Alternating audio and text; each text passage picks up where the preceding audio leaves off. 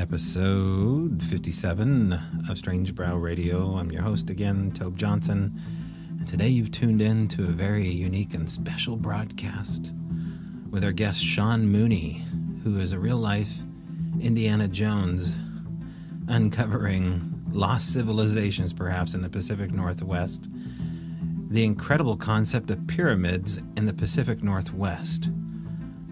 I've been to one of these supposed pyramids, and I'll tell you more about it in a second, but Sean is going to do a whole lot better than that, so in a moment, Sean Mooney. But again, thank you to the sponsor, Feral by Aaron at Etsy.com. Go to Etsy, E-R-Y-N, Feral by Aaron. Merchandise is flying out for January, February, so get it now while it's hot. All right, we'll be right back with our guest, Sean Mooney.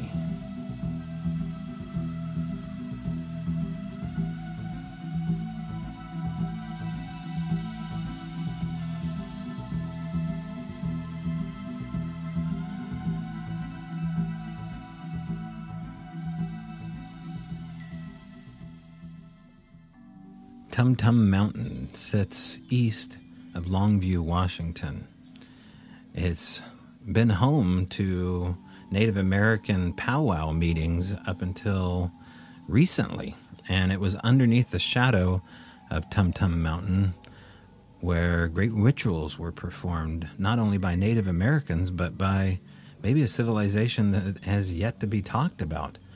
What if there is a pyramid in Washington State, right off the Columbia River Gorge, and it's right under our noses, for lack of a better word? These are things that I read about and heard about back in the 80s, and I had, well, just by chance, a moment where I was actually underneath Tumtum Mountain as a at-home insurance health provider of sorts. I just go in there and to clients' houses, and they were spread out throughout Washington State, and do quick medical assessments for insurance companies. And one of these was underneath what I knew was Tumtum Mountain. Now, this is where Sean Mooney comes in, because as I believe, a real-life Indiana Jones, he's looking into all sorts of mysteries related to possibly 3 pyramids surrounded by the Cascade Mountains next to the Columbia River Gorge outside of Longview, Washington, which is also an incredible story in itself. It's an interesting area just to drive by and look at. You get that feeling. And then with the added bonus of the stories out of the town of Yakult, the stories out of Lewis River, incredible supernatural paranormal stories. This is a very interesting area, and if there is going to be a pyramid discovered in Washington State, I would think this would probably be its very home. So keep an open mind. This is a really exciting episode with Sean Mooney and the Pyramids of the Northwest. All right, I'm here with Sean Mooney. How are you, Sean? I'm very well. How are you? Good. All right, so we got a lot to get through, Sean, and I'm excited to talk to you about the work that you're doing, because it's an area I'm somewhat familiar with, and maybe the audience is as well.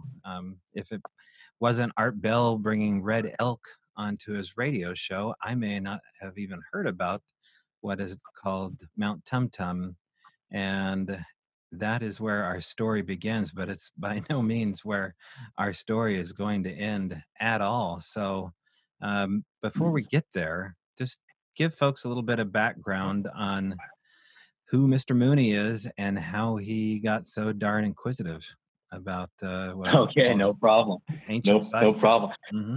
Go ahead. Yeah, so my background, I grew up in Longview, Washington, which plays a really key role in my research.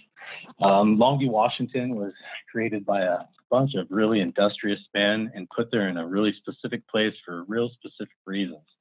That plays really high into my research. Tumtum Mountain specifically, I think, is one of the most prominent of the ancient sites or ancient structures that are in Southwest Washington. And sure stands out. I mean, visually, it looks like a pyramid. You look at the geology report, it shows a geopolymer construction of its massive angular blocks that is 68% silica and 31% quartz. It's a pretty amazing structure. You look at how it's connected to other structures and sites in the area and see how that whole area is surrounded by a water flow. And it all just becomes really interesting to see those sites and then how they're connected and related to the development and migration patterns that have always affected that part of North America.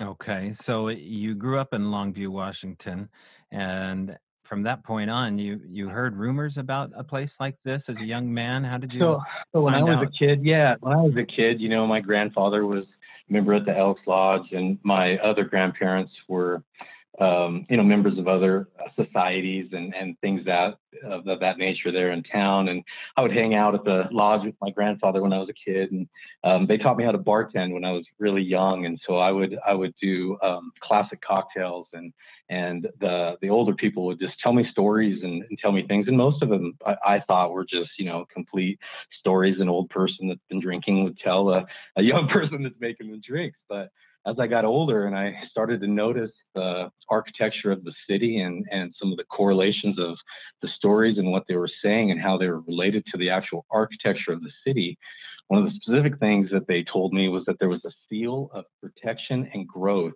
that would accomplish guardianship on the city. And so they told me my grandfather was an accountant for one of the big companies there in town. And so they always told me, hey, your grandfather's really smart. And if you're lucky, you'll be able to understand this certain math. And when you're older, you'll be able to decode this code and decode this seal. And so that always kind of stuck with me. And growing up, as I got older, I started, as I said, notice the architecture and notice some of the numerology, especially in the way the streets are arranged, and some of the people that have been immortalized in the streets, like Washington or Olympia, the mother of Alexander the Great, that emboldened him to be the great and take over the world, and how some of these streets come together and the way the numbers of the streets come together and some of the symbolism that they represent. It started to become kind of obvious what section of the city these people were talking about. And so then with the advent of satellite maps and apps like Superimpose and things that allow you to do some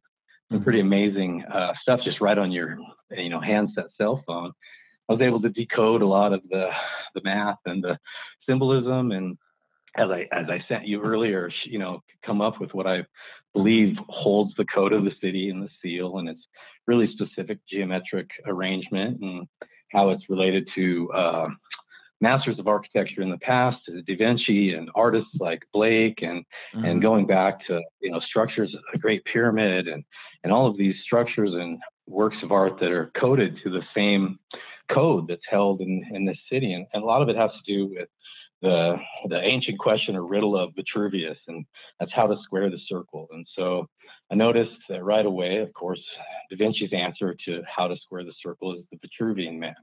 In Vedic astrology, the answer to square the circle is the Sri Yantra. You can lay those images together and you see that the overlay is very specific of the geometry of how the triangles will overlay the man and the points of the chakras and where they'll align. So you can see there's a real direct relationship in that specific geometry. And so I noticed that those two geometric images, classic, of very specific growth architecture, the Sri Yantra is classically said to, increase creation at the point where it may be laid on the ground. So I started to notice a lot of correlation in what these people had said and this geometry and what it was said to do. So then by the Superimpose app, you can see that the two things they overlay and the congruency of geometric relationship is more than just a coincidence. So you can see those two simple forms of geometry are meant to overlay and then answer that question of Vitruvius of how to square the circle. And so looking deeper into that, I see a relationship of these classic masters of architecture and art, where they're trying to create in the image of the creator who's creating in his own image. And so there's a resonance in that, a harmonic resonance, when the creation that's been designed has been designed as of the creator. And so there's a real trick to that. And there's a lot of mathematical tricks in the way these codes of structure overlay, or how they're meant to be an inverse image overlaid on top of them, and then how inverse images would then be aligned to the architectural points that have been outlined by the anatomical structure of say, the Vitruvian Man, or other anatomical icon representations that have been structured in the same way of that coding. Right, now, hold it right there for a second, Sean, just for a second. This is a huge data dump, and most of the people who are listening to this here will be rewinding. This to listen to. But no, you did this all before age 12. I assume it was. Yeah, right. Here I am. I'm sitting back on a beanbag trying to get high score on Mario Brothers 1, and you're answering the riddles of the universe in Longview, Washington. Well, I'm noticing that certain men have tried to answer those riddles of the universe in Longview, Washington. Is really what's going on. Let's go back there to the beginning and the founders, and work our way out to places like Yakult and Tumtum, and try to understand what it is about Longview, how they chose it, and what they saw something besides access to timber and a waterway, because that's all over the interstate of I-5 north and south. So what was it? What is the truth of the matter, first of all, and who is your grandfather? It sounds like your grandfather was inducted into some kind of secret school besides the Elk Lodge. Is that what we're talking about? Well, if it was secret, and it wasn't ever expressed to me in any way. He was, other than the Elks Lodge and being a member to take advantage of the golfing, and that he was the accountant for the Long Bell Corporation, obviously started by R.A. Long, right? So he was the head of accounting for the corporation while he was there, and he was very astute at math, and he was very known in the city for math. Now, he made mention to me multiple times in drives around the town, and in different things that I'd be astounded if I knew what was under the city, if I understood what this all meant. He made multiple mentions of things like that, but to my knowledge, I didn't find any regalia after he passed. I didn't find anything linking him to any orders other than his association at the Elks Lodge, which seemed very, very normal. He was the CFO for the Elks Lodge, with his background during a time. I remember going there, and like I say, he was a boss amongst the people there at the lodge, and he was in the town. He was very smart and in charge of a lot of the numbers. So that would make sense, but to my knowledge, it's that would just be me guessing at some type. Right? Did you ever find out what he meant? I don't know how it works. Yeah. Did you ever find out what he meant about what was under the city? Well, that's another rumor of Longview is that, there's so many rumors there, and because of the way it was put there, and some of the sites that were taken out, native sites that were taken out for Longview to be put in place. Mount Coffin Burial Mound, for one, was the largest burial mound on the entire West Coast and on the Columbia River. At the time they bulldozed it and turned it into the streets of Longview, there was 3,000 burial canoes. Men all exposed with their arms crossed, mummifying in the sun. The industrious men of Longview decided it would be good to bulldoze those men and that mount and turn it into the concrete that then they turned into the seal of the city. So there's a lot of nefarious acts that you can look at as how are they done ritualistically, how, what's the geometry that plays in these rituals, what did take place. It's really hard to say. You can look at the historical characters that R.A. Long or Ra Long brought to Longview. One of them was Billy Sunday, this super charismatic preacher who would get everyone worked up in these spiritual group meetings in the town center at these points of ritual, geometric specific locations, and he would get the whole town worked up in these frenzies of spiritual activity, and so you look into some of these things that were going on at this time.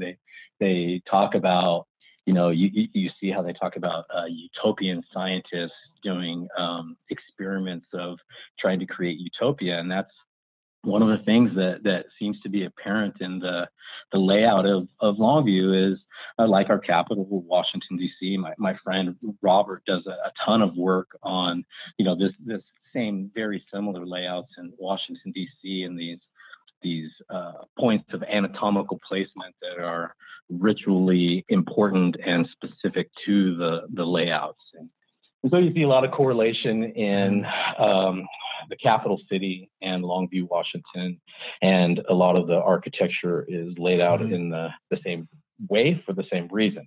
So you see all this correspondence in this little tiny city where three rivers meet. You can see the way that the Columbia River, as it flows to Portland, Oregon, is flowing west like it should to the ocean. And then for some reason at Portland, Oregon, it decides to take a 90-degree right turn and flows all those billions of gallons of water north all the way to Longview. And then it decides to take another right turn and head back west.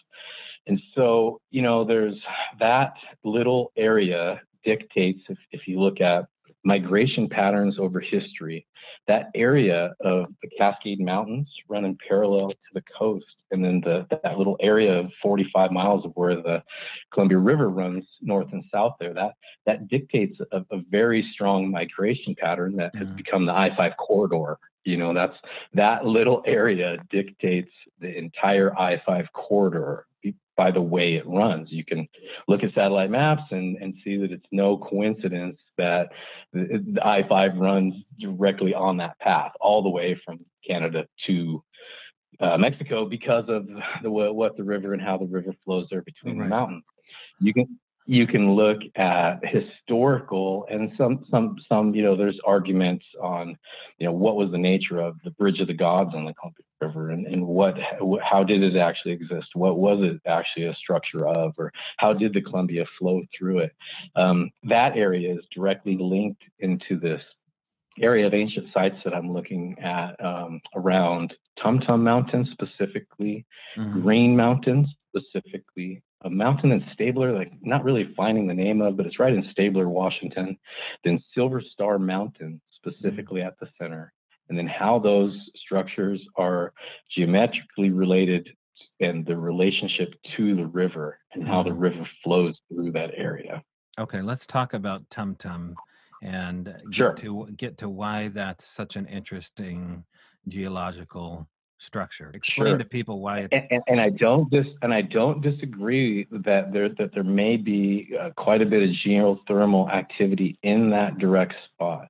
My take on this specific structure at Tumtum is directly related to mineral mining or the extraction of precious metals, specifically gold. If you look at the way Mount St. Helens and Mount Adams spew on a regular basis, especially Mount St. Helens, erupt on a regular basis and pull all of the elements and everything that they spew from their volcanic activity into the water structure of the watershed of the Lewis River that then flows to the Columbia and then to the ocean. You see both of those volcanoes specifically shed all of their material into that watershed, and so there should be a massive amount of precious metals. And the one thing my grandmother always showed me is that there should be a ton of precious metals in that area that are missing. Those volcanoes have regularly erupted. They're regularly throwing, precious metals into that watershed. That watershed should be loaded with precious metals, but it isn't. They're all missing. And so if you douse the topography of that area, you'll see that those volcanoes throwing their metals into that water, and then the way the water flows down to the Lewis flows to the Columbia, there's a big corner right there. Now my buddies all dive for gold in Alaska, and that's what they're always looking for, is the big corner, because that's where the heavy metals will fall out to that big corner by specific gravity. So if you douse the watershed to the big corner, there used to be a giant waterfall at the big corner, which has now been replaced by a dam. Then a little bit west of that dam, you'll see a really interesting little creek that jetties back east, back up against the mountains, but it's been cut into a very deep ravine to be able to accomplish that, so that the water is able to flow east. So one, I find that highly irregular, that there is a honey hole gold pot right on the big corner with no gold there. Then a flow stream flowing back against the mountains has been cut into a deep ravine to allow the water to flow and wash out the gold directly in front of Tumtum Mountain, which I believe is part of an extraction and refinery system of this work on this heavy metal. I believe that they, in the past, in ancient times, they used mercury for what's called chelating gold, or using its molecular power of the two heavy metals wanting to unite. And so by gravity, the old system, very simply explained, is if you pour mercury into a stream where there's gold, the mercury will attract the stream again to that big corner. And so you can just pour mercury into a stream, and then the gold will collect, right? And so I believe there's very strong evidence of that going on at Tumtum Mountain. They have the prairie right next to them, and on the exact due cardinally aligned side of the structure is what's called the Chalatachi Prairie. Now I see that word as phonetically linked to the word chelating. If you Google both words, you see that they are the same word. So there's the chelating prairie and the chelating creek running cardinally aligned to the next store of the structure. Mm-hmm. Then you go about 25 miles north, directly north to the town of Cinnabar, which Cinnabar is the ore that mercury is refined from. So then you look at the history of the migration of Western civilization to that area. And one of the anomalies that pokes out right away is that, one, the Native Americans named the town Yacold after a demon that would come and take a healthy man in the night for no reason. So while it's a beautiful area with what would seem to be amazing natural resources and somewhere anyone would want to live, it's always been cursed as a little town of the demon Yacold. So if you look at the extraction process of the Lewis River flowing to the honey hole at the dam, collected up the Flow River, refined through the pyramid structure or an adjoining structure close to it, again, that's where this refining may be linked to some of the geothermal activity, and this may not be a pyramid that was built as a block structure, but maybe a geothermal site that then was altered in its structure to emulate the geometry of the pyramid for industrial reasons. And so if you trace the waterways, you see that there's a really unnatural waterway that flows right out of the back of Tumtum Mountain as an industrial waste stream and flows directly into the town of Yacold, giving a complete explanation why people are sick there. So when the Western settlers moved there, a couple things happened. 90% of the settlers that moved there died right to that area, completely as an anomaly, never researched to a point of explanation, to a satisfying point of explanation to me that has always been an anomaly as well. So then you also have I'm sorry, my phone was ringing, so it made me lose my train of thought. Oh, that's I'm very okay. sorry. I was getting another call. That's Hopefully that's not buzzing on your line.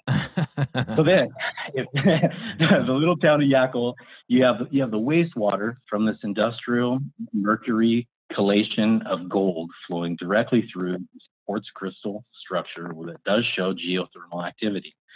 So I believe that the mercury is connected also to the event that's known as the Yacold burn. And so the settlers that moved and migrated to that area not only were they affected by this massive, unexplainable medical anomaly, but then there was what's been explained in some of the texts that I've read as a supernatural fire. And no one really understands why the initial blaze was started or why it ran in the pattern that it ran. Mm-hmm. So this fire was explained. Some of the articles that I read were settlers leaving in their wagons, running from exploding pine trees that are exploding, completely 200-foot trees that are exploding with fire, and then they're fleeing this event in their wagons as fast as they can. And so I've been able to, with the satellite maps and the imagery, the technology of today, I've been able to take the old maps of the Yakult burn, and then I sent them to you today, and you see the Yakult burn is in the maps I sent you are represented in the pink of the diagram of the area, and then the connected sites that right.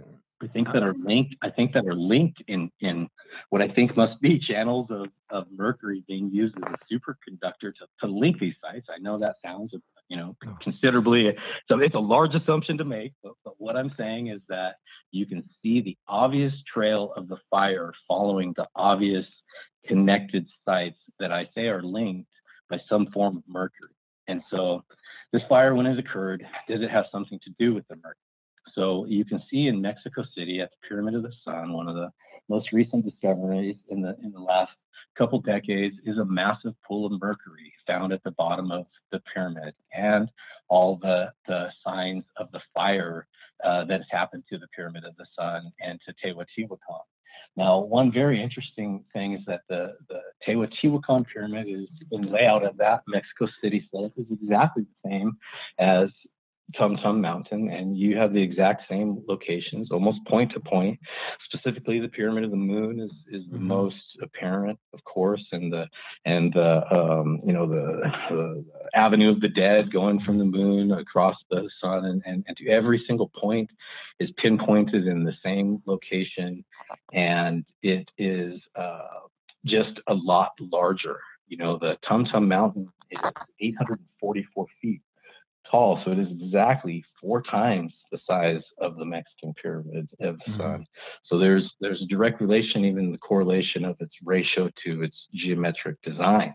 So it's very interesting. Let me ask you this real quick, Sean, about the fires. These are things that Brian Forrester is uncovering too, that there is some kind of cataclysmic melt on a lot of these megalithic structures that looks like so my buddy, so specifically to speak to that, my buddy is Brother Umar of the Washita people of the Moor Society of America. So these people are the Washita tribe has been suing the federal government since the 50s, saying that no, they are not African Americans of the slave trade. They are indigenous people of North America. And so Umar puts out a Pyramids in America book. And so phonetically, he's taught me a lot of, their language and its lineage. And one of the things that I find so interesting is the word pyramid, and his phonetic interpretation of it is pyro as for fire and mid as middle, or the fire in the middle.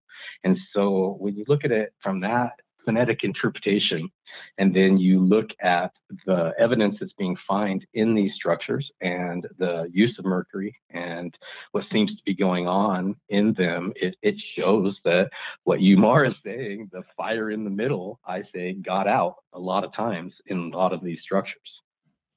Okay, so there's fuel, and I suppose there should be remnants that you can test for large mercury deposits in the Mexican pyramids and the pyramids up here. Yeah, they found a whole. If you look into the Teotihuacan site, they found literally a whole pool, a large, massive pool of liquid mercury directly under the Teotihuacan site. Okay, and so the practical purpose of using mercury, in your opinion, was to separate and find the gold? Well, I think for multiple reasons. Mercury is such has so many uses, right? It's a superconductor. If it's cold enough, it's a heavy metal that will chelate other heavy metals in organic streams, or in organic systems like a stream, or there's a lot of things mercury will do, and there's a lot of things gold will do, and there's a lot of things that I think using the two and using massive amounts of energy, there's a lot of, I guess, alchemic processes that we've kind of lost and went away from that style. And of course, we've gone into on and through other technologies, and now we're seeing a kind of a resurgence in looking into some of those old technologies, and we're seeing it being expressed in new technologies. So it's very interesting to me to see the cycle and epochs of human history and migration, and how it is affecting that specific area for sure. Okay, so with Tumtum itself, I just invite everybody to go on Google Earth and type in Mount Tumtum, and you'll see for yourself. Yeah. It would help you more to actually drive up to this place. And early on in the beginning of getting out of the service, one of the jobs I did was do mobile insurance exams near Battleground, Washington, which brought me underneath the shadow of Mount Tumtum in this prairie that you're talking about. And when you're sitting below something that looks like it is right out of Giza, it has attributes to it, including what appeared to be cornered sides. So let's talk about what we're able to study and look at that matches pyramids of places like Mexico and Egypt. You were mentioning too that there was perhaps quarried stone that doesn't belong right there. Is that correct? Well, sure. If you look at the, I sent you a couple of the excerpts from the geology report. One, if you just look at the molecular composition of what's stated as angular blocks of massive size, and that they're of specific white dacite rock or crystal. I'd say rock, but when you look at the molecular composition, you're talking about a rock that is 68% silica, so glass. It is 31% of its overall makeup is quartz. It has two magnetic elements that function at two separate magnetic wavelengths. It has a host of almost exotic metal oxides. One of the ferrous or iron oxides is listed as not being found in nature, only being found in the use of the production of scientific glass.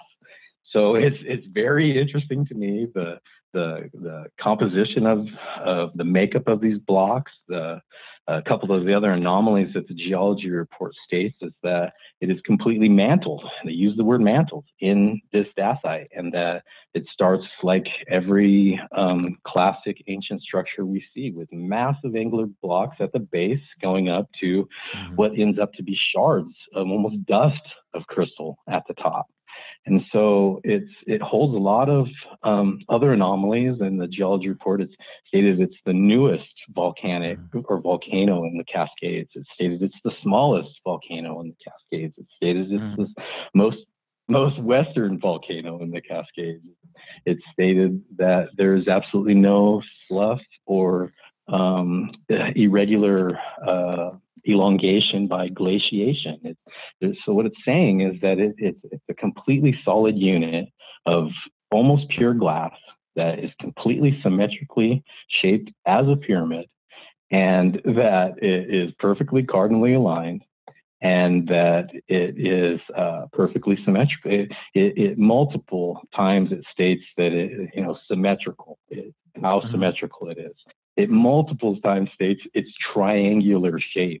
It's there's even an excerpt in the one part where the geologist is trying to determine whether some of these massive angular blocks that are in a outcrop that goes for I believe it says 100 to 150 meters of whether they were caused by a landslide, or it says or transported. So then he goes on to do a magnetic study to try to substantiate the how and the where and the why these blocks are the way they are.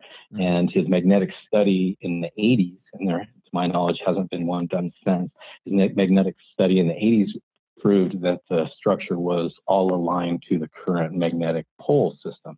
So I've seen, and I'm not an expert in this, and I make the assumption that this could be relevant to why that occurred, is that this structure may be older than the current pole or the current magnetic pole alignment. And so if that structure was there when the pole changed, then the structure is, and its design and molecular configuration has allowed it to align to the current magnetic alignment. And so, and I've seen, different tidbits about that. And like I say, I'm not an expert on that, but I do feel that there's, there's something there that he was looking, this geologist, and he doesn't say that anywhere in the thing other than transported is the word that he used, his quandary of why the blocks were like that. Well, that implies that somebody did it when you use somebody moved them there, right? Yeah. And that he wants to know why. And it says that they're massive angular blocks. And Sean, has there been any proper, in your opinion, has there been a proper geological study or dig or investigation into this? Not since the 80s, as far as I can find, other than just recently. I've been finding this document that it's out on they are assessing its value for fieldspar. And so in other words, they're looking into the geologists and I'm sure corporations are looking into the value of this crystal quartz on Tumtum and what they can do with it. And it really worries me that, that it will show, it will show that it's mantled completely in this quartz crystal, and then corporations will have a chance to, grind that into fieldspar, and we could lose one of the most significant unfound sites on the planet due to quartz wafer chips or whatever they decide to grind.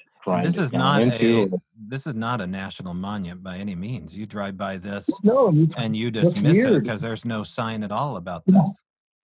Well, it's hidden in plain sight, right? I mean, you hate to use that term, but it is absolutely hidden in plain sight. If you look at the corporations that have owned it over the past and who's owned the title of it and what's been done with it and the things that are connected to it, it's astonishing. I don't want to sound like a conspiracy theorist, but the companies that have owned it all have very nefarious, directly linked to Longview ties of companies that are very, very large and do very, very bad things with natural resources. So let's go. Yeah, well, I used to be a truck driver out that way. You can see that it's the number one place for exporting all sorts of stuff off the Columbia. One thing that really Go ahead. Well, I'm sorry, I didn't mean to interrupt, but before I lose the train of thought about, like you were saying, why is it not marked?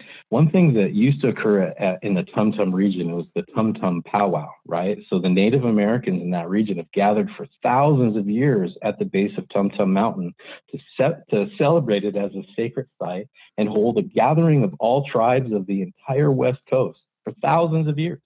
And so why it holds no protection or any significance is beyond me. It is astonishing to me that it is hidden in plain sight. If you ask most people in Washington, they have never heard of it. They have never seen it. Like you say, if you Google it, it stands out like a sore thumb. They've tried to hide it with logging. The logging industry, in my opinion, hide it. They have planted trees on it 3 different times, and now the trees won't grow because there isn't enough nutrients between the blocks. And right, it's totally hilarious because I've seen it firsthand. There's just an empty mountain with a trail going up. The wind is exactly, the wind will expose it now unless they grind it to fieldspar. So the wind will expose it as a pyramid within the next 20 years. I would imagine maybe 40, I don't know the wind erosion rate, but it's clearly Mount St. Helens and Mount Adams ash that is covering it, from the blocks to the organic material that is growing in it. That organic material has been completely used up in the way that it won't grow evergreen trees any longer. And so now the wind will strip the ash from the blocks, and soon enough it will poke itself out. It's going to be a pretty amazing sight. I mean, you just look at the composition. It's white crystal blocks shaped like a pyramid. So if the ash goes away, whether it's a pyramid or not, it's going to absolutely 100% look like a pyramid. Right. Now, okay, I want to ask this specific question here because I don't know if I heard you right or if I didn't hear you at all. Maybe I didn't ask the question right, which I'm probably going to do throughout the interview because you're incredibly well versed on all this. When looking at the pyramid from far away, satellite view, or even going up to we're calling it a pyramid, but let's just call it an interesting site. Yeah. Does it have geometric angles that align to other geometric angles like you would see on a pyramid as it corners off? Yeah, of course. Yes, Okay. of course. It is 100% four-sided. It is 100% square at its base. The LiDAR images show that it's not protruding through the mantle and coming up as a volcanic intrusion would, or what it's doing. Well, is actually, now hold on. That's huge. I mean, that should change I know. everything. You can see it that does. fact right there should be the point of transition from skepticism to now, who built this? I mean, that should be the question. Yeah. Well, it's one of my questions, that's for sure. You can see from the LiDAR that it sits on the land. It's not coming up through the land. You can see in some of the LiDAR images, you can see the way that ash is actually in some of the areas on the northeast side. You can see it falls a little bit out of the geometry. So a cinder cone, just to explain to people here real quick, a cinder cone, explain how the difference between looking at a cinder cone on LiDAR, which is ground penetrating radar, right? When you're combing over the surface. Okay. Yep. So explain the difference between, because this is what you'll find is that this is a volcanic mole hole that is billowing up. Right. Then you'll see like I hate to be graphic, but like a pimple. It will come up and through the skin. Whereas this you can see is clearly sitting on the ground around it. Okay. So there could be chambers, just like any other pyramid, correct? We would imagine that it is because it's of its advanced construction and the nature of its blocks and how uniformed and its size, it must be of advanced design on its interior as well. I could not speculate at all what the inside of this would look like.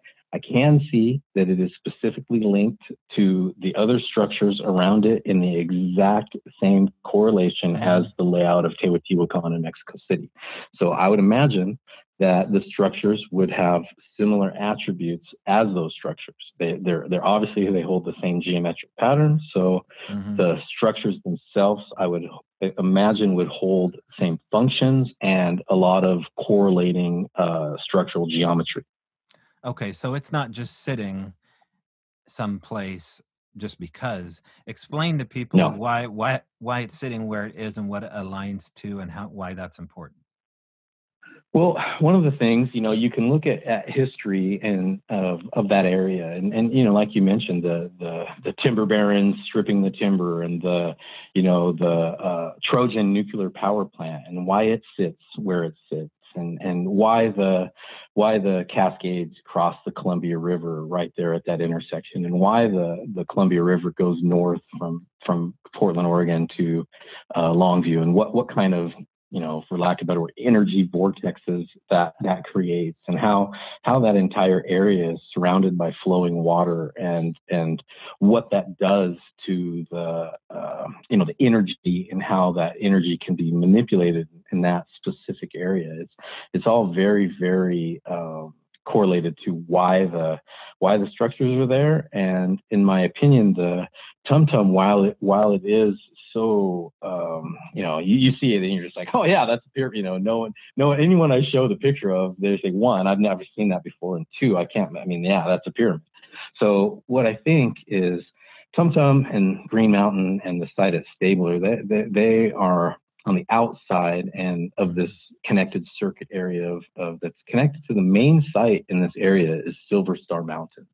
And so Silver Star Mountain, it holds the perfect geometry of a cardinally aligned star that's perfectly situated between Green Mountain, Tumtum, and Stabler, which are all dacite structures and all hold irregular square bases and center tips, and everything that you find at Tumtum Mountain, you find at the other sites exactly to the T, the cardinal alignments, the same materials, the same everything. And so then when you just draw simple lines of connected, the three pyramids, they make their geometry holds a perfect triangle. The two base pyramids, Green Mountain and Stabler, when you dissect or connect them together, that line directly flows directly through Silver Star Mountain. And when you look at Silver Star Mountain, you start to notice that it's listed in Wikipedia. The reason I found it is I was looking for anomalies in the Cascade Mountains and volcanic anomalies specifically. And when I looked up Silver Star Mountain, it had a question stood out to me as lots odd. And then right away, it's made of the same dacite that Tumtum is made of. Well, that's really odd, and that it holds perfect cardinally aligned geometry of a star in the center of this area that I'm looking at. It really started to seem odd. So I started to research Vedic astrology and different long cycles of time and different constellation connections, because on the western arm of the Silver Star Mountain is a large monolithic rock that's known as Sturgeon Rock. And so this monolithic rock is massive. I don't know the actual dimensions, but I know when I look from satellite maps and I look at the road going by it, it's, in comparison to the perspective of the road, it is a massive, massive structure. And so Sturgeon Rock holds the exact geometry of the overlay of the constellation Pisces. So there's 5 points on the Silver Star Mountain, the westernmost being the Pisces location in the sky of Sturgeon Rock holds the perfect constellation overlay, and then it also holds all of the artistic representation of the sturgeon.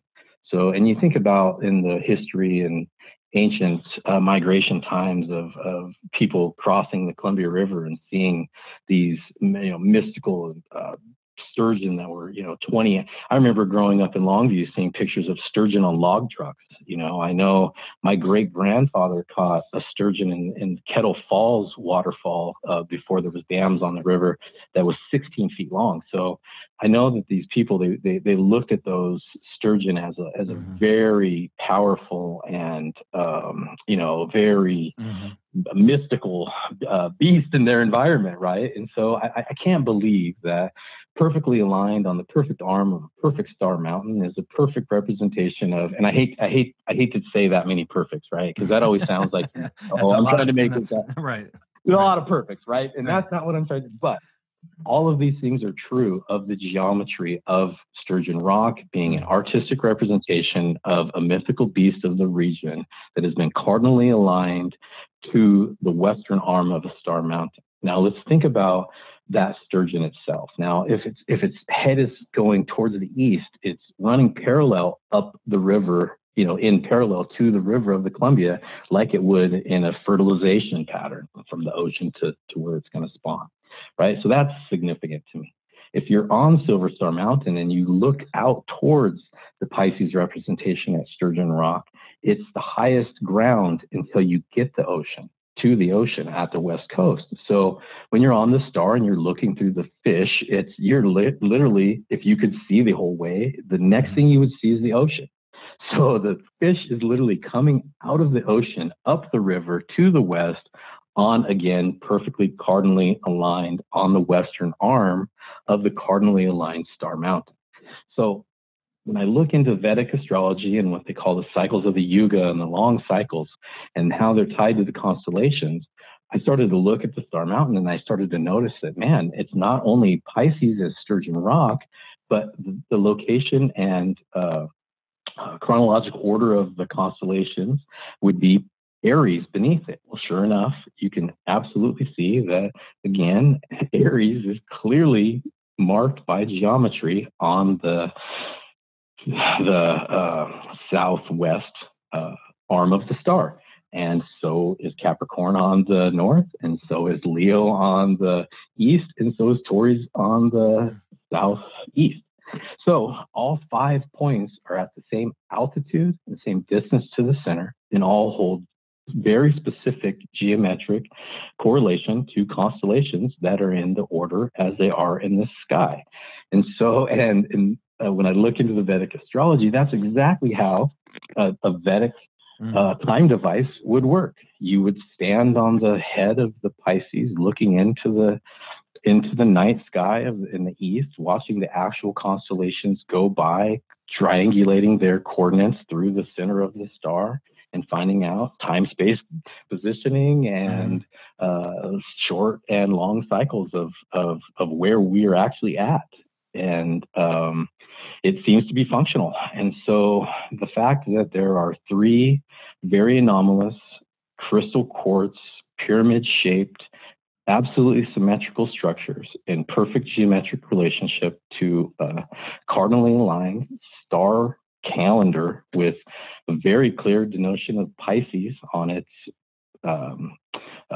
clock position is very interesting to me. I find it highly irregular to the topography of the region that it's in. None of it has been glaciated or elongated. Everything else around it has, and those structures sit perfect. So to me, it's very curious. Yeah, and all this you figured out by the age of 14. And so bravo to you. Oh, no, it's not that. It's not like that, man. No. I had a lot of background and hints from people. And then with the advent of satellite maps and these new superimposed apps, and then, I do have a very substantial visual gift. I do have the ability. Just so people know, I'm just flicking you shit here because of the fact that it's so what you're giving is such encyclopedia, and I'm looking at the Silver Star Mountain star overlay that you gave me that points out what you just explained here. Yeah, and things are just oddly specific, especially when it comes to the spacing between look at the altitude. Look at the altitude. Every one of those points is at the exact same altitude and distance to the center of the star. Okay, so this area... now look at Sturgeon Rock. Okay, and now drop down to the next position where Aries is, right? And you see how look at the tip of the nose of Aries is in the jaw and the ear, and look at it running up the hill. Its geometry holds as specific as does Pisces. Okay, so let's get out of the realm of speculation here, because now you have hard data with LiDAR. You can see that Tumtum, for example, is sitting on top of a surface and not a pimple or a cinder-cone squirting out of an old volcanic site. So we know that, but yet we're turning a blind eye to the data. What about the natives? You said that they went there at one time and they would have seasonal traditions. Yeah, they would have their powwows for thousands. You can Google the Tumtum powwow and you'll see that for some reason they stopped it in 2010. Thousands of years, and just for some reason it just stopped in 2010. Wait, that recent? Yeah, that's what I'm saying. It's very anomalous. Also, you can research the Lewis and Clark involvement with Tumtum Mountain. So the very first place that I could find that the friendly natives, and specifically a chief of the Chinook, who I believe is very involved in kind of this story and understanding some of this, is King Kamkali of the Chinook Indians and some of the traditions of the Chinook and the Cowlitz Indians, and specifically the elongation of their skulls, and the work I'm doing with Marcia K. Moore and this connection to how Peru, long-headed people in the sites there, Egypt, long-headed people in the sites there. Guess what? Washington State, long-headed people and the sites are there. There's a very strong correlation to this elongation of the cranials by indigenous people for a specific reason.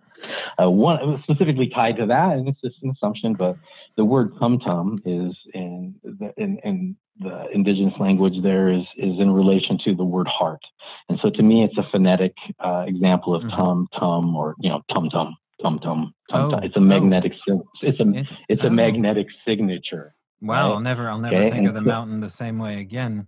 But let me ask you real quick here about the founder the founder of Longview before we have to go to commercial here. Sure. I want to ask you about no problem. You said R.A. Moore, but then I heard you say Ra. Long, yeah. Ra Moore. Ra, well, Yeah, I say that just because. I mean, You raw know, long, not it is. more raw. Yeah. Yeah, So are you, long. Yeah. well, but now was there any kind of Is appreciation there an for the fact, implication that they were well, worshiping the sun in an Egyptian mystical manner? Yes, of course. Look at the seal and the graphic symbolism that it denotes. There's a scarab at the bottom of the seal with its wings, and that scarab I've used my Sky Tracker app, of course, to authenticate. That scarab is following the path of the sun. Like, I don't know if you know what a dung beetle or a scarab does, but sure. if you take a circle of sand, right, and you place a dung beetle on that, it'll push its little dung ball to the path of the sun every single day, right? And so you can use that scarab to track the sun in helical worship or sun worship. And so at the bottom of the seal of Longview, clearly in the graphic is the scarab with its wings on the path of the sun on no other day but the winter solstice. It's not a coincidence that the layout of the town is after Egyptian mysticism. It's all of that is connected to those orders of mysticism and their geometric relationship and geometric ritual and the power that it has once it's expressed in a design. And this wasn't just a bunch of Freemasons getting together to, I think that's a basically really overused term, right? I think it's a real generalization of some orders that get clumped together into one generalization, right? And I, I'm not saying that, most of those men probably were members of Freemasonry, and the history clearly shows it were. There's every form of lodge is placed in very specific places in Longview. The elks, the lions, in any lodge is at a very geometric, non-coincidental. They're in a spot they're in for the reason they're there. And so there's a ton of different connections esoterically to orders that have true lineage to ancient knowledge. And I think that, Longview, the men that were involved were connected to some very specific things. They are expressing it in a very specific way, in a very specific plan. The numerology is, you see such a hype these days on 369 and the Tesla relationship and all those things. But when you go to Longview, Washington, you see that from 3rd Avenue to 33rd Avenue, it has been absolutely every blade of grass has been designed. There's no coincidences there. The numerology of the base schematic pyramid that makes up the city center, the base of the pyramid starts at 24th Avenue because in numerology, 2 + 4 would be 6. The Eye of Providence Park, which is at Vandercook Park. If you zoom in from satellite map, it's almost eerie. You zoom down to the sidewalks, make a pupil at Vandercook Park at the Eye of Providence location at 21st Avenue, or 2 + 1 is 3. And then the pyramidal tip and the geometry at the center of the Jefferson Square City Center, where Washington meets Olympia at Jefferson, is 18th, or 1 + 8, or the ultimate number of 9. And so you can follow that numerology as it verifies the code throughout the streets. There isn't one point that the seal will show that isn't verified by that math. It's very easy to verify that because it's such a simple code. I mean, you take any part of 3, 6, and 9, you count 3, 6, 9. The next number is 12, or 1 + 2 is 3. 15, or 1 + 5 is 6. 18, or 1 + 8 is 9. 21 is 3. 24 is 6, and so on and so on and so on. And so that schematic of numerology rules the city and verifies every location. So you can see that these men were into some very specific order of geometry. And your grandfather probably, it sounds like, knew most of this. Well, he taught me a lot of math. I know that, and he was very well known in the city, and he was quite a character and incredibly smart and known for it. And so I have no idea, because whatever, other than the Elks Lodge, whatever he was a part of was a secret. Okay. Let's have you think on this question here. Now, before you answer it, we're going to take a a quick little break. But while we're on break, I want you to think about this question, and when we'll come back, I'll have you answer it.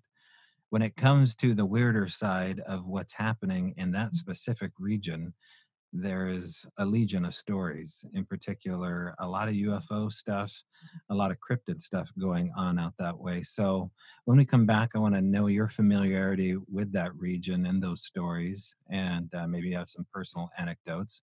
But don't answer yet. We'll be right back Sure. again with my guest, Sean Mooney. All right, Sean. So the question before we went to break was regarding the area itself. Geographically, it's sitting below Mount St. Helens, near the Columbia River, north of the Columbia River Gorge, near Hood River, and above Mount Adams, which people have heard me talk about Mount Adams before and all that goes on in the shadow of Mount Yeah, Adams. of course. Yeah.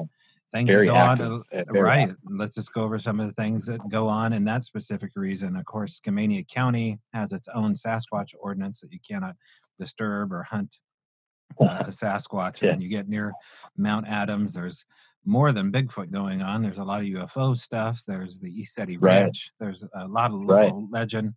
So what stories do we know? What personal anecdotes do we have of Mount Tumtum and that general area regarding the supernatural?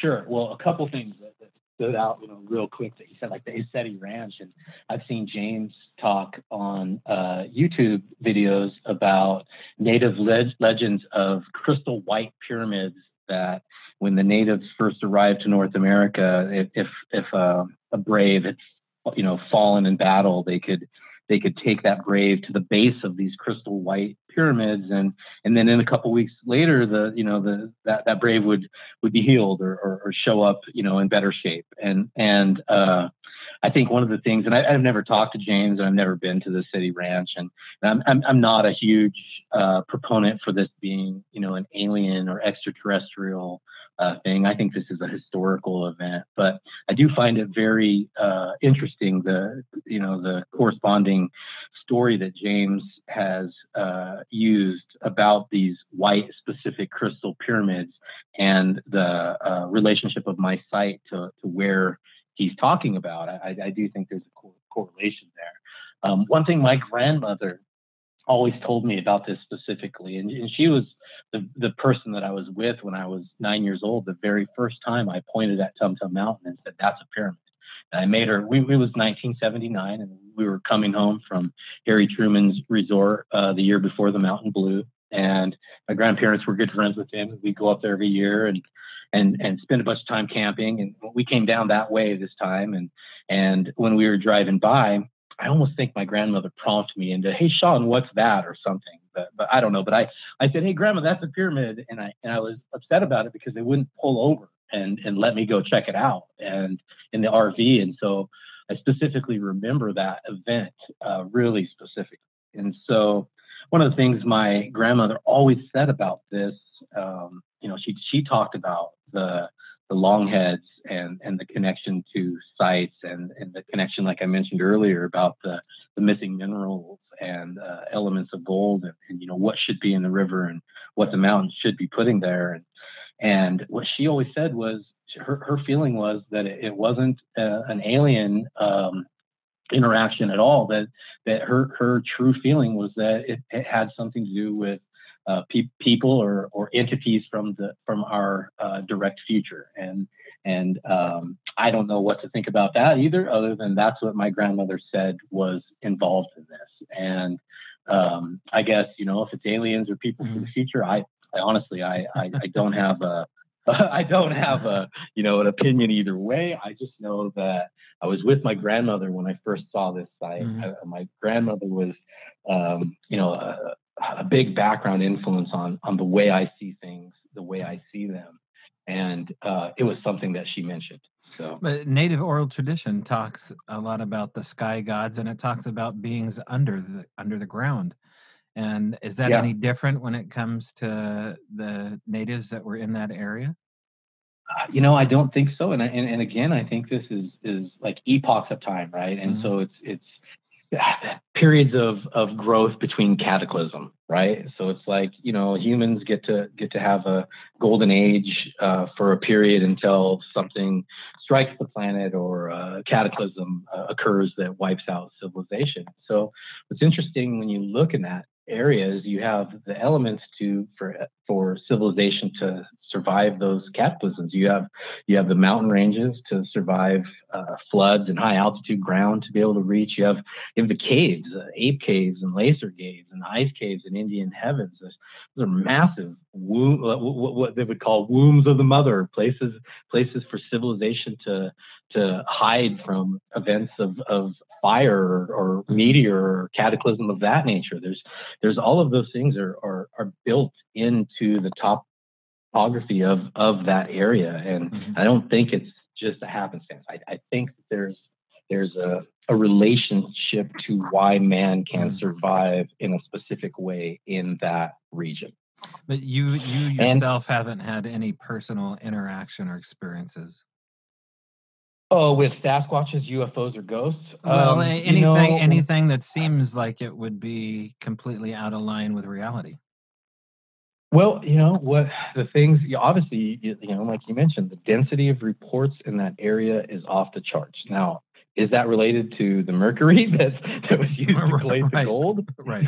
Right. I have specific theories about that. I think that, I'm not discounting people's opinions of paranormal or Sasquatch or ghosts or UFOs. Everyone has opinions, and I think there's data that supports all kinds of statistics that can show that there's, something to lots of things. Right. But me personally, I have never experienced anything in that region that I would consider absolutely supernatural. Now, I have been out in the woods in an area called Rose Valley, Washington. When I was young, we used to spend a lot of time out there. And one time we were up in the woods in a really nice area, and we saw. We'd go up there all the time, and we'd see the classic. You see the 12-foot trees, the 8 to 12-foot trees. They all have their tips bent over, and they're all bent over at kind of the same height. And so people in that area always talk about that's the male dominant alpha Sasquatch marking his territory and showing the other Sasquatches and the people around how tall and how big he is by bending the tip of these trees that no man could ever reach. And so, I've been up there in that area of above Kalama and above Rose Valley and on the way foothills and going up to Mount St. Helens when I was young and working in the logging. And I did helicopter logging and a bunch of work in the timber industry. And there was always the legends of specifically what I said and the Bigfoot and the trees and how they mark their space. And I definitely have seen that. And I have definitely been in the trees with the loggers and heard weird noises and beat it out of the area. But I've never seen anything that I could specifically say by fact was a Sasquatch or a ghost or an alien myself. Okay. Whatsoever. Okay, well, let's talk about things that seem like they might have some connection to something like an alien. The longheads, as Marcia calls them, the anatomy of them is very curious, and for them to be showing up here, really, I could see that being a type of forbidden archaeology. Is that the way it's treated? And what do we know about the actual data, one thing the I facts think is, behind them being there? Well, one thing that I think is a universal interpretation by all human beings that see a long-headed individual is alien, right? So why is it that we have that natural interpretation to see that skull structure as alien? That to me is interesting in itself. That you don't need to be told, hey, that long skull looks like an alien. You just look at it and say, wow, is that an alien? So to me, that in itself is interesting. Why we any of us, that don't have long heads, when we see a skull that's been elongated, why is the first thing out of your mouth, that's an alien? That to me is interesting. So where does that come from? Is it coded in our DNA that our DNA is recognizing that we are seeing what simulates or emulates the look of an alien, and so immediately that's the first thing out of our mouth. That to me is highly interesting. I've talked to Marcia about it in length. What's the purpose, right? Why elongate? So I think a lot of it has to do with, again, I think that there was a technology involved in a prior global civilization that has a lot to do with vibration, specifically quartz, how it vibrates. I don't know if you know how the old walkie-talkies work, but in the oldest walkie-talkies, you would have a crystal for Sean, and I would have a crystal for Tobe. If I want to talk to Tobe, I would have to put my Tobe crystal into my walkie-talkie, and you would have to do the same. Now, those crystals, they were tuned with a tiny little bit of gold. And so if you think about a pyramid and its pyramidal tip of gold and its encasing of mantle of quartz, really, and the look of what those old crystals look like, it's the same thing. And so I believe that the quartz crystal vibration can be tuned by a gold pyramidal tip, and then wireless communication or resonant energy. Whereas if a quartz is holding a specific tone and another quartz is holding that tone, and the big quartz vibrates, it's going to make the little vibrates resonate to that same tone or transfer energy wirelessly.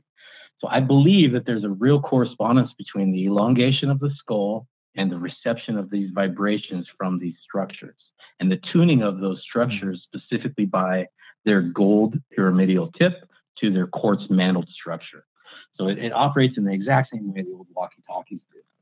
I think it seems to suggest that that is not a frequency that is so much traveling through the air as what they would call subparticle quantum entanglement. So it's very interesting to me that at the turn of the century, we were using handheld devices that employed subparticle quantum entanglement, and it's taken us till 2020 to get back to where we're ready to start trying to figure those things out again. So it's very interesting to me. And then looking back over what is called Coffin Rock or Mount Coffin, is that right? Yeah. Okay. Yeah. Now, you sent me some images here of what look like burials or exposed burials here of skulls and femur bones and. Okay, that's one of the the picture with the giant skull and all of the elongated skulls. Mm-hmm. That's what's called a Memaloose, or an island of the dead that's in the Columbia River, just east of the Dalles, I think. Yeah, right in there, east of the Dalles. And so that the Native Americans of the Columbia River, they specifically laid their dead to rest in visibility of the sun with their arms crossed to mummify in the sun. And so these Memalooses, they were specifically set up by tribes or different orders of men, basically. Like, we're Mount Coffin from everything I can read and everything I heard as a kid. And I it's like, again, it's hard to discern these legends I heard as a kid in Longview from stories that you want to tell kids to scare them to, man, these things are like, this is what it is. And so the legends that I heard about Coffin Mountain was that there was 3,000 canoes there with mummies of holy men, either chiefs, shaman, holy men that were designated by elongated skull or giant structure. So as a kid, I was told that there was at least 3 giants in giant canoes on Mount Coffin. I was told that almost all of the men on Mount Coffin all had elongated skulls. I was able to substantiate that through the work of the Smithsonian, because the Smithsonian came and took all of their skulls. And so before they turned the rest of the mound into the street. And so there's a lot of really particular things going on in these death rituals, and these men being laid to rest in very specific ways on the river. And so that Memaloose that I sent you the picture of, where the very dark skull you can see is a giant. He's Marcia and I have talked about the perspective of that picture, and it's you see the size of that skull, and that skull is probably 10 to 12, we're estimating feet behind the skulls that are in the forefront. And, photography, anything in the forefront is going to appear larger than anything in the background. There's the background appears. Yeah. It appears 3 times as large right. as any of the skulls if you're looking in this photograph off to the left side, there seems to be one about the same size that looks much more elongated. Yes, Maybe it's because it's yes. a profile shot, but this one almost appears No, as you though can. it's. Go You're ahead. absolutely right. I mean, Uh, you can look at this at the work at the Smithsonian, and especially my favorite my favorite historical character back to King Kamkali. He was the man, and so you can see they took a very in depth. They toured his skull around the world because of its elongation. They took a very in depth study of him and what they had no idea, I don't think, at the time of why these people were doing that practice. And again, I think it ties into the way the frontal cortex and the visual cortex.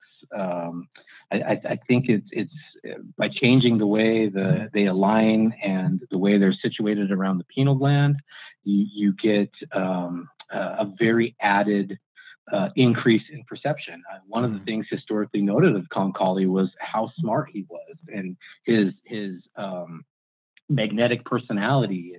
And another thing that was noted about him that I think is the lineage of the Khans, like say Genghis Khan, is he always had a daughter on tap to make a trade with, right? So he had a wife in every tribe of the entire river. And then anywhere that he was too far for him to have a specific wife, he would trade off daughters to have in leadership of the tribes of that he dealt with. And then when the white settlers came, or the western habitation began to occur, again he traded off all of his daughters to all the most powerful fur companies and trading companies. And I would love to see, like, they show the lineage of Genghis Khan and his how a certain amount of all Asian population is related to Genghis Khan. I would love to see the lineage of King Kamkali and where his genetics spread from where. Now, not too far from there is a place called Deer Island. That's on the Oregon side, across from the Columbia there, and then of course the nuclear reactor was up there. Mamaluce was brought to my attention as being a very mysterious place by a guy named Henry Franzoni. I don't know if you've met Henry at all, but it's certainly I haven't.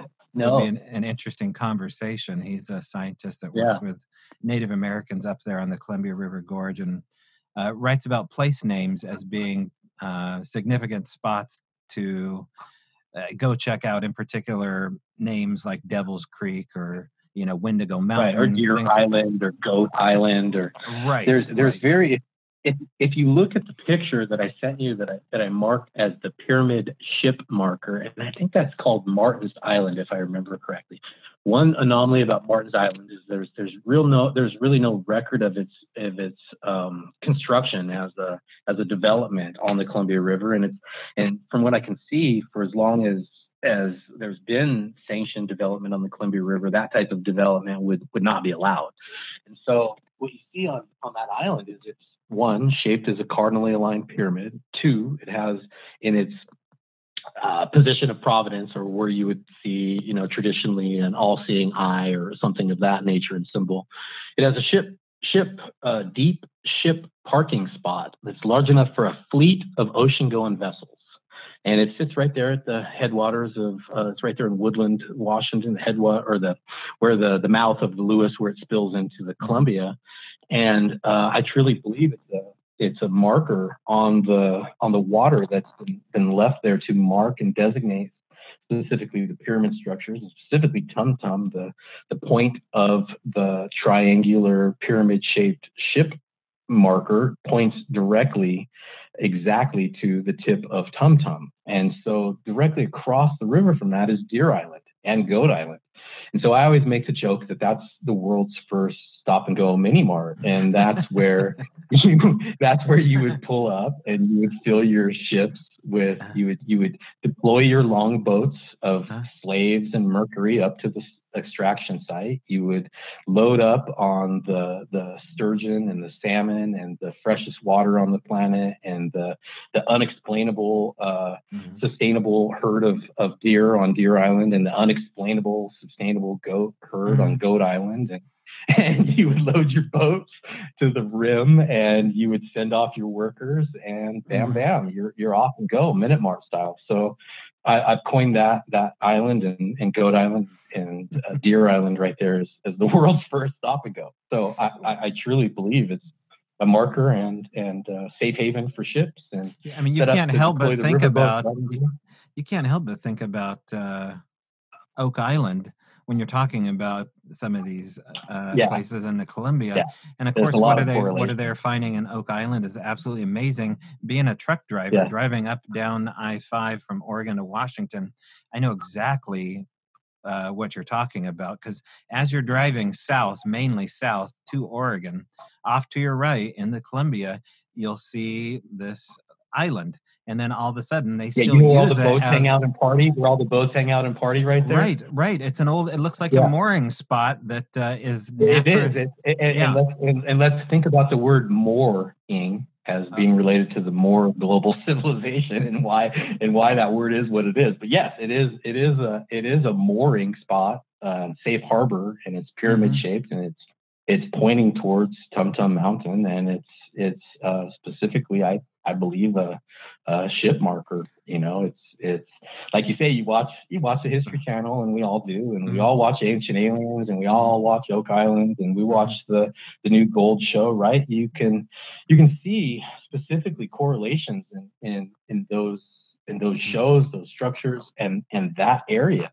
Longview is exactly like the town in Michigan that this last History Channel Gold show has been looking for the gold from the Civil War that was taken from the Confederates and what happened to it. That's it's speculation purely, but it could be specifically the same orders that these men in Longview are connected to, and where the private funding that created a southern style city in the middle of the Northwest by a bunch of men that wanted to put in ritualistic geometry and in reverence to the sun and Egyptian mysticism, and how it relates to the whole country and the history. These orders and the vision that they specifically cause for change that they control is amazing. When we look at our history, right, we look and see that it's the same side, it's different sides of the same group causing conflicts to change things to their will. It's not, hey, this side's against this side for this specific reason. It's, if we have a conflict, we can make change. So there's a lot of things. There's a lot of things in our history, I think, that are, a lot deeper than the surface we see. No, and driving through that area, I've been to towns of like Cougar, Washington. I've been to Ape Cave. I haven't been to Ape Canyon yet, but there is a very awe-inspiring and almost eerie feeling to that area. I don't know if you have heard that before, but there's been and you feel it. It's a feeling. Yeah, I mean, you're completely enclosed by beautiful mountain ridges. It's a feeling that if you elongated your head, you would feel a lot more. Right. Yeah, I'll think about doing that my next road trip. But yeah, a little late, man. You got to do that. I know that there's been some people that have left that area for no reason. One of them was a gal I met in Oregon who went up there. And she said, I've been camping a million other places, but whatever was going on there, and she had a little bit of the psychic woo-woo going on herself, but she said there was something going on around Yakult that was so off-putting that I had to go. It's the energy left back from the mercury extraction. It is. I mean, I'm very off-put that they didn't do any scientific investigation into the medical anomalies that have occurred in that specific area. It doesn't make any sense to me. Wouldn't they still be going on, the deaths? I mean, there would be groundwater. Well, there's still there now. That's true, and you can Google it and check it out for yourself, or your listeners can. You can Google the medical anomalies that are related to that area, and there's still anomalous medical activity going on in that area. Specifically, there is also that area has the highest concentration of those other paranormal reports as well, the Sasquatch or the aliens or ghosts, and that's historical in that area too. It goes back to, you can The same way you can Google medical anomalies, you can medical ghost stories of Yackle. And you'll see that there's something going on there that's making people either see things in a way that's allowing their perception to see interdimensional connections that they wouldn't otherwise be able to see, or there's a poisoning that's causing a psychosis that's contributing to that.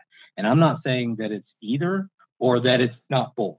So there's definitely something going on. The Native Americans wouldn't have named it Yackle, right? They wouldn't have named it that mercury if it wasn't poison. historical. Right. Yeah. Mercury. So how do you explain mercury poisoning? Yeah, is as a demon that comes and takes a healthy man in the night for no reason. You're healthy one day, mercury poisons and dead the next. Yeah. For no reason. I mean, you can trace. I please have your audience please Google Tumtum Mountain and then switch to the topography and then look at the stream that comes out of the back of Tumtum Mountain and flows into Yackle, Washington. It literally flows directly into downtown. So if there's not a connection to heavy metal processing at that site and it being a wastewater channel that flows directly into the cursed area of the Yackle, I would be highly surprised that that's just a coincidence. Right. Now, does that flow in directly to the Lewis River as well from Yackle? The Yackle, that little stream, gosh, I haven't really traced where it goes after it goes to Yackle. I know it goes in a lot of the water in that area is specifically strange anyway, because it's the entire, from the Lewis to the Columbia and all the way around, the whole area is surrounded by waterways, which is odd because it's inland, right? You know, you're talking 70 miles inland, and then there's an island in the middle of the section of Portland to Longview and around to Mount St. Helens and that area. I mean, it's just an oddity. It just doesn't, right. You can traverse the whole thing by water in the center of the landmass. It's very odd. If you, one thing that I've done is if you go around that area from say Martin's Island or the Pyramid ship marker, I say is the first port. Then you go down to, there's an area just south of Woodland where you can see, the way the water is widened in that area, and it looks like it was another port. And then you go down to Vancouver Lake, and it has that island inside of the lake, and it sits on the corner right across from Portland, and it appears to be another port. And then you get around the corner to Camas and Lake Lacamas, and you can see that the timber company that built the timber mill there closed it off from being a lake, which used to be a port. And then you get around to where the Bridge of the Gods used to give controlled migration across the river into that specific area. And then you get going on to or before that into the big Beacon Rock, or is that the name of that rock that's there on the river? I believe so. Yeah. Yeah. Then the Bridge of the Gods, and then around to where Stabler is. You can see all of those areas, in my opinion, are ancient ports, and they're part of the connected sites that make up the connected Tumtum Silver Star Mountain site area that's right there in Southwest Washington. It's all fascinating. You have to be in the middle of some projects to, I guess, for lack of a better word, expose the truth on some of this stuff. So what do you have in the works that people can count on? Well, one thing I'll say, and I should say that I haven't come up with all of these things myself. I definitely identified Tumtum, the Seal in Longview, the Silver Star, the other sites that are there. But I've worked a lot with social media these days is great, right? You can see people like Julie Ryder in the Montana megaliths in Montana, and I have a friend, Dwayne Sealer, who's identified sites in Idaho that are astonishing. I mean, absolute, I don't want to keep using the word perfect, but absolute geometric perfection to statues and busts of Akhenaten and other geometry that's just astounding. That's, there was an article in the late 1800s, and it was called "The Altars of Coeur d'Alene." And it was really really eloquently writ article trying to get the people. If you've made it, I believe it was published in the Oregonian or whatever the name of the first Portland paper was. And it was trying to get the people of the area that had made it out this far west to come and check out the ancient altars of the Coeur d'Alene's area. And in the article, it talked about 6 marble altars just outside of the Coeur d'Alene Lake, and in this area of ancient sites, and so my friend Dwayne was able to do a lot of research on that specific site, and I can't give away all Dwayne's research, but together we were able to substantiate the geometry of the area was being called after a very specific shape. Let's just use the word square, which is not the right word, but let's just say it was Square Mountain, right? And so when Dwayne had showed me Square Mountain that had been designated by the natives and then by the Jesuits to be a sacred place, as soon as I saw the geometry, I then showed Dwayne that, yeah, man, this isn't just square. It actually holds a very specific geometry of a very specific individual in Akhenaten all the way to the bust.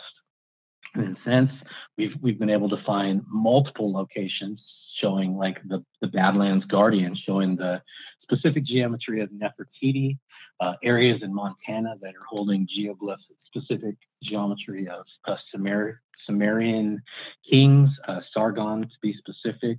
So we're finding a lot of very specific, what are called geoglyphs or terraformed areas that are holding very specific geometry in North America that there's no historical record of. So it's all very perplexing, and it is all, I would leave it up to the listener to form their own opinions and do their own research. But there is definitely a lot of anomalies that seem to hold more than just coincidence involved in these sites. No, I mean, really, people just take a look at Tumtum Mountain, take a look at the Badlands Guardian, and walk away from that as a skeptic that something else is going on here, especially if LIDAR is correct about the mountain itself and the work that Marcia's done. And then looking back at what Marcia did on Ancient Aliens with the renderings of it being kind of a Mesoamerican profile, the face does not look like that at all. The face looks very Egyptian, and you can't help but think of some hieroglyph in Giza when you look at it. Yeah, I mean it's very specifically the geometry of Nefertiti. You can look at the Nefertiti bust, and then I sent you the overlays, and you can overlay, and it is point to point specific congruency. So it's either that the Nefertiti lineage is holding a prior geometric specific relationship to the bust of Nefertiti itself that goes to, say, a non-specific person. Like Nefertiti looks like Nefertiti because the Nefertiti before her looked like Nefertiti, or it is specifically to the geometry of specifically Nefertiti. So it's and what I can show you on the Oregon coast, I can show you that exact same geometry, just almost the length of the entire Oregon coast. Also at Couchiman Rock up on Mount Rainier. All three, the Badlands, the Rock, and on the ocean, they all hold exactly the same point-to-point Nefertiti specific geometric relationship. So I just can't see that it's happenstance or coincidence that specific points hold specific gravity at specific locations. And to me, that's 1 + 1 + 1 usually equals 3, or at least in their code it does. Right. Yeah. 3 is a sacred and important number. So, Sean, again, the invite stands on March 7th from, all day probably on March 7th at the Manresa Castle.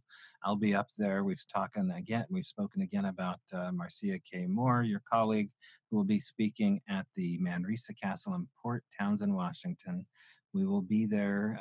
You can book a room now at Manresa Castle.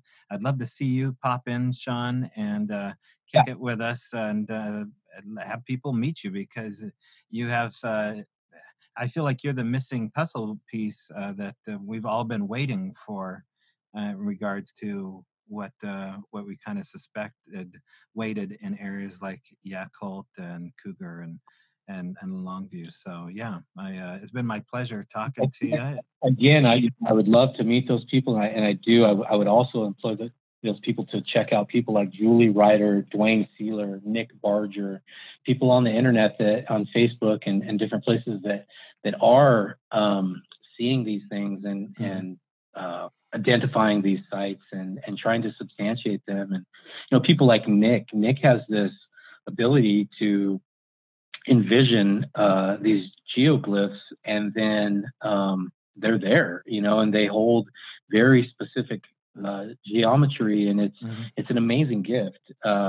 People like Dwayne Sealer understands the way the interconnected system works that's linking these sites together, how the waterways and the headwaters and the way that the water is flowing to the ocean, and different things that you've heard me mention in this podcast. I don't want it all for people to think that this is all just 100% me.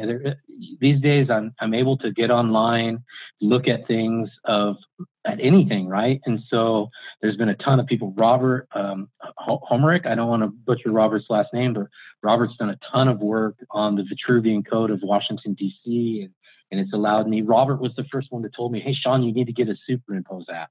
You can't believe what you'll figure out. And so there's a ton of people that are helping me and working with me, and it's been great to meet these people and see other people with like vision. So and to meet you and hopefully collaborate in the future.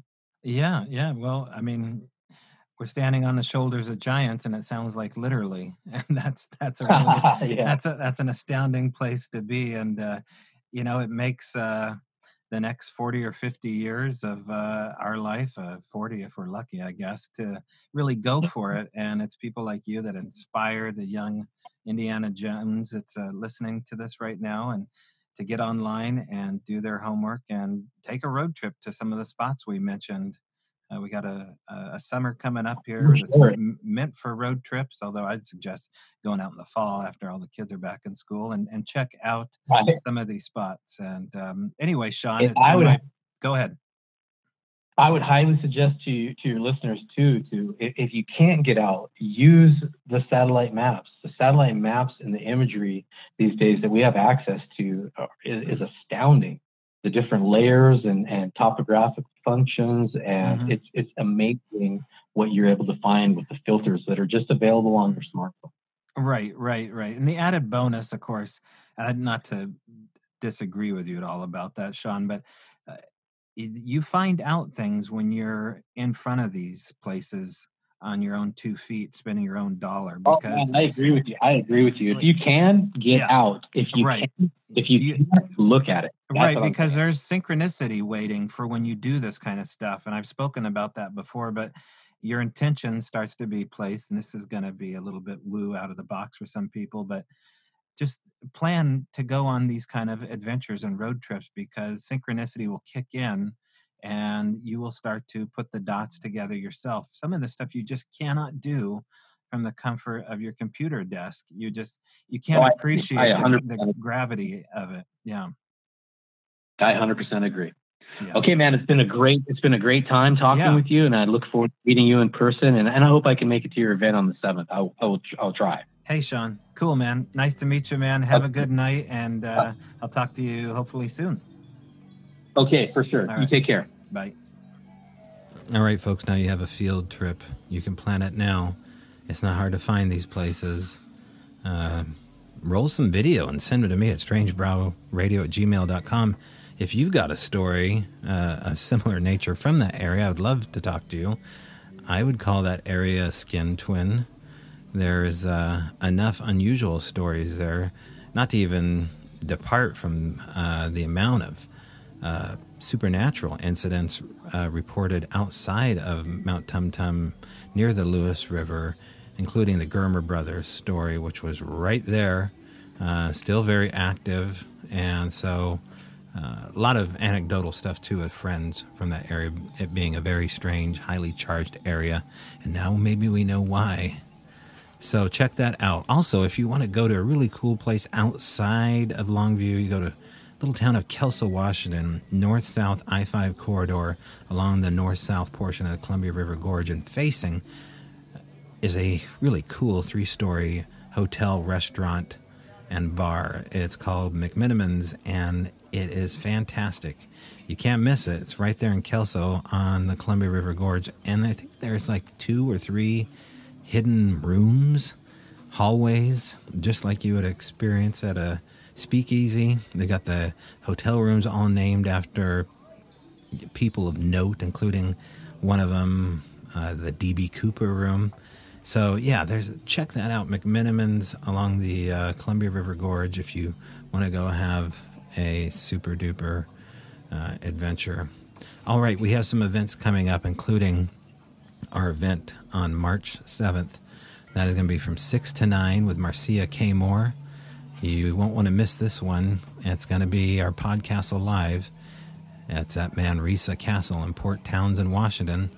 Also a place that you want to book a room at.